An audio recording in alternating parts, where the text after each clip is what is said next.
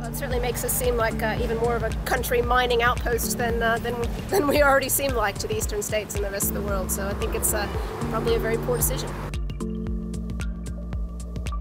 Now, if people can't do their shopping in store, then yeah, they're definitely going to go online, and it's a really competitive market out there. I think if the employee is wanting to work, as they would if they've accepted the shift, and the employer wants to put them on, I don't see why you wouldn't put that option out there for the public.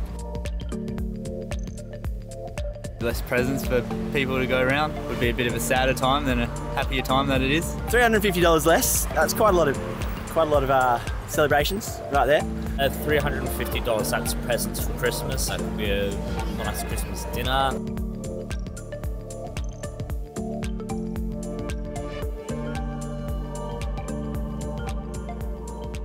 Authorised by the Chamber of Commerce and Industry WA, East Perth.